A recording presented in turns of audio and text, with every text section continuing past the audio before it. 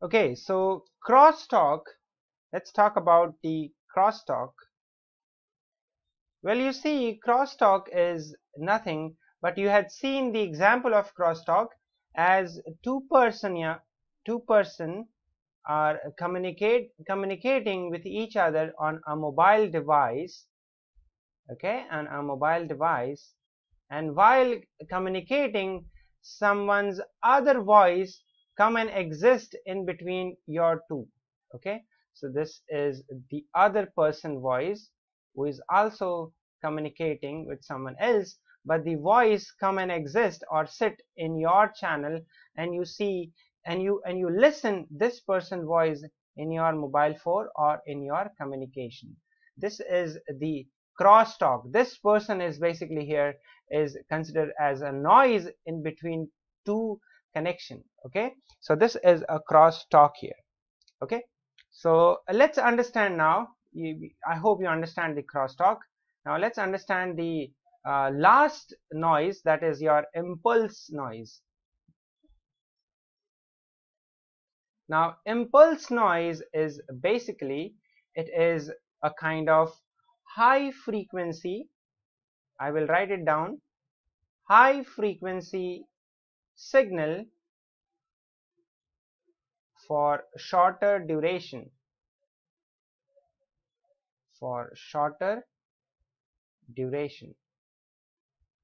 Okay, so what do you mean by impulse noise? Is basically you are having, let's say, a normal communication, and it is the signals are going in a very precise way, but for a shorter duration you will see a high peak, you will see again a high peak, and this scenario, this high peaks for a very shorter duration is known as your impulse noise. Okay, can you see this? This is a normal communication here, but however for a shorter duration you can see these are the high amplitude come and exist, you know, for a very shorter duration, and we call these high spikes as your impulse noise. So these are the high spikes of amplitude. Okay, so you understand the noise here. Now the last thing is in the transmission impairment is the interference. Now interference is, I will give you an example of FDM. I will not FDM, but just understand that interference is nothing when one channel is moving and someone's other channel is also moving in the same direction or in the same path.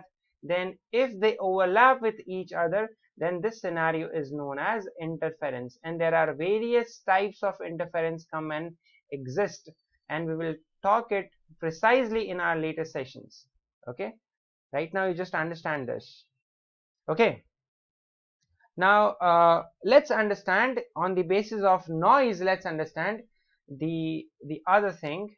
Let me change the color and let's understand the other thing is signal. Let me write it down as signal to noise ratio. Signal to noise ratio.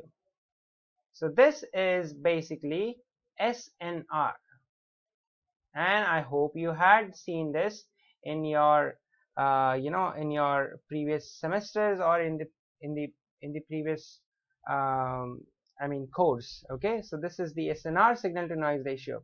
So from the very title you can understand that it is a kind of ratio of something to something. So I will precisely write it down here that it is an average, it is a ratio of average signal power, that is your signal, average signal power ratio, or divided by average noise power. Okay, so this is your SNR. It is the ratio of average signal power to the noise power. From the very definition you can also understand, from this equation you can also understand that if I say If your SNR is very high, or I say higher SNR, then good signal. The signal strength is going to be very, I mean, efficient. If you are having low SNR, from the very equation you can understand that low SNR means lower signal, or I can write here noisy signal. Let me write it down like that. So this is my noisy signal. Okay, so here from the SNR, if your SNR is very high, that means you are having a good signal power. But if your SNR is decreased or low, then your noise power is going to be increased. So keep that in mind. Now we have to calculate, if you want to calculate the SNR, that how can you calculate it is basically on the basis of this equation. So let me not derive, but let me just write it down here. So if you had given that you want to calculate SNR dB, dB is the decimal unit, decibel, okay, this is DECI, BLE or BAL, sorry, yeah, decibel, okay. So decimal, SNR decibel, then it is having the equation of 10 log base 10 SNR. This is the equation by which you can calculate the SNR value. Okay, so I hope you understand it. Now what will be the next thing? Yes, I also want to say this, that if I have, let's say I'm talking about, let me take a new page. Let me just give you something called as a graph. If I have a graph here, and if I have signal, so this is my transmitted signal. Okay, this is my transmitted signal, and you already know about this, that signal is never flown in the communication network. There is always going to be a noise which may be there in the wire, or which may be there in the external source. So there will always be a kind of noise. So this is my signal, and this is going to be my noise, which consists of your actual signal for the transmission. So now your signal is going to be a composite signal which consists of some data and consists of some noise. So now I will write here that this is signal plus noise, and this is the actual transmission.